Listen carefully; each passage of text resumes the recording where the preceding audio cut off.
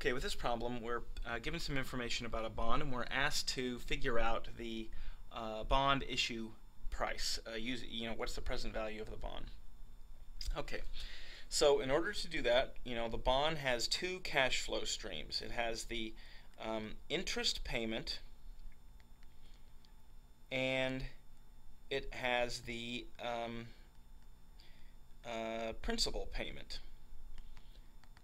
And so what we'll do is then take the present value of these payments to determine the price of the bond. So the interest payment, well, the bond is a $65,000 bond. It pays a rate of 7% a year, and it's going to do it for 5 years.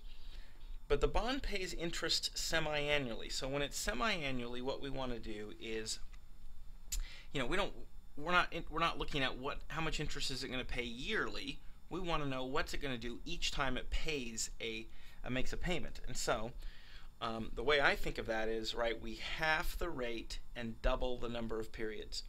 So the 7% stated rate becomes 3.5%, and it's going to be 3.5% for 10 times.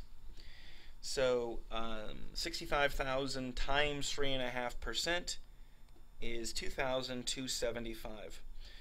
Each time the company makes a bond interest payment, the total amount is going to be 2,275. Of course, the principal that it's going to pay when the bond matures is 65,000. So now we need to go and find the present value factors to help us determine the present value. And I was just about to do that, and then I remembered, well, we also need to discuss the market rate. So by the way, the stated rate, we're done with the stated rate. All we use the stated rate for is to figure out what is the interest payment to the bondholder. Everything else, as it relates to bond, relates to the market rate. And we're going to do the same thing with the market rate that we did here, right? We don't care about the annual market rate, we care about the semi-annual market rate. So 4%. So when we go to the tables, we're looking at 4% for 10 periods instead of 8% for 5 periods. Okay, so we're looking at the interest payment, and the interest payment is an annuity, meaning we're going to make that same payment over and over. In fact, we're going to do it 10 times. So that's what an annuity is. It's a regular stream of cash flows. So I go to the column 4%, I go down to 10, and I come up with 8.111. And that is the present value factor for the interest payment.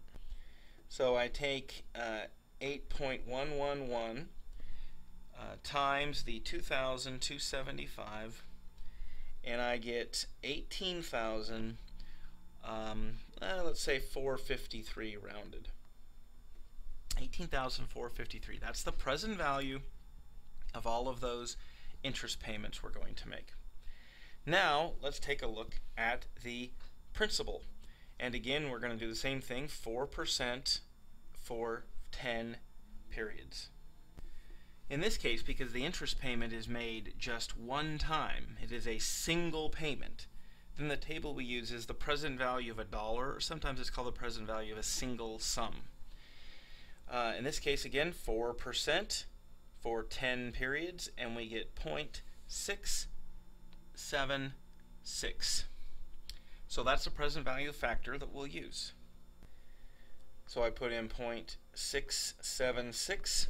I multiply that by 65,000, and I get 43,940. I add the two together, 18,553 plus the 43,940, and I get 62,393. And that's the issue price of the bond. I scan my list here, and A is the correct answer.